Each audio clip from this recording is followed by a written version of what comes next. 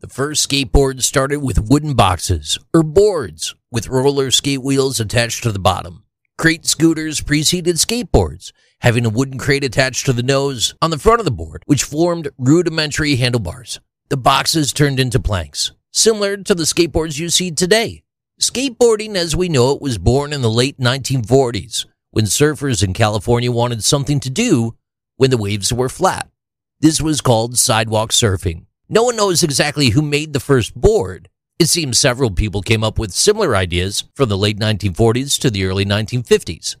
The first manufactured skateboards were ordered by a Los Angeles, California surf shop. Shop owner Bill Richard made a deal with the Chicago Roller Skate Company to produce a set of skate wheels and attach them to square wooden boards.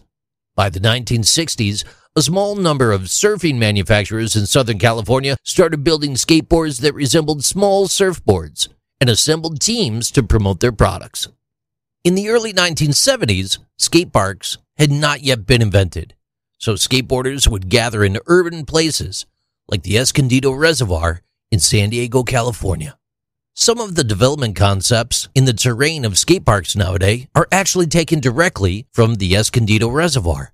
Many companies started to manufacture trucks. You might think of these as axles, as they were specifically designed for skateboarding in 1976. As the equipment became more maneuverable, the decks started to get wider, reaching widths of 250 millimeters or 10 inches, or maybe even larger at times. This gave the rider much more control. Manufacturers started to experiment with more exotic composites and metals like fiberglass and aluminum. But most skateboards are made of a 7-ply hard rock Canadian maple veneer. Taking advantage of the emerging technologies and features, the vert trend emerged in skateboarding. With increased control, vert skaters could skate faster and perform more dangerous tricks. This did cause liability concerns and increased insurance costs to skate park owners. In the 1980s, skateboard companies were predominantly ran by skateboarders. The focus was initially on vert ramp skateboarding. Freestyle skating remained very healthy throughout this period, though. The influence that freestyle exerted upon street skating became apparent during the mid-1980s, forcing a rapid evolution to accommodate street skaters. Since few skate parks were still yet available, people look for shopping centers as well as public and private property as their spot to skate. During this period, numerous skateboarders, as well as companies in the industry, paid tribute to the scenes of Marty McFly skateboarding in the film Back to the Future for its influence. Many professional skateboarders cite the film as an initiation into the action sport. Tony Hawk said there's plenty of legendary pros that I personally know who started skating because they saw that film. Skateboarding during the 1990s became dominated by street skateboarding. Boards made during this time were about 7¼ inches to 8 inches, 180 to 200 millimeters wide, and 30 to 32 inches, 760 to 810 millimeters long. At this time, the wheels for the boards were made of extremely hard polyurethane, and they were very small. It helped make tricks much more manageable. Board styles have changed dramatically since the 70s, but they've remained mostly the same since the mid-1990s. The contemporary shape of the skateboard is derived from the freestyle boards of the 1980s. They have a very symmetrical shape and a narrow width.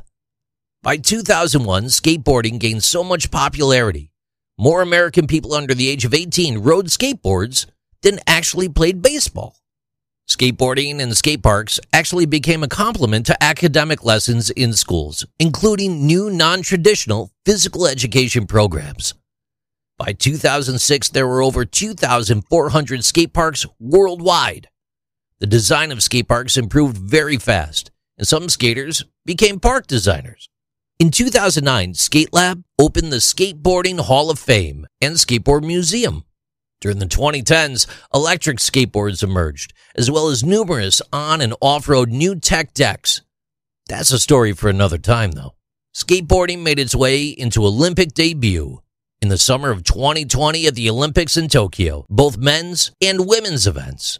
So from the hills of Laguna Beach with high red curbs to the streets of Mumbai, people across the globe will continue to ride for the fun of the ride, for the competition, and they can now strive for gold in the Olympics. These are interesting things with JC.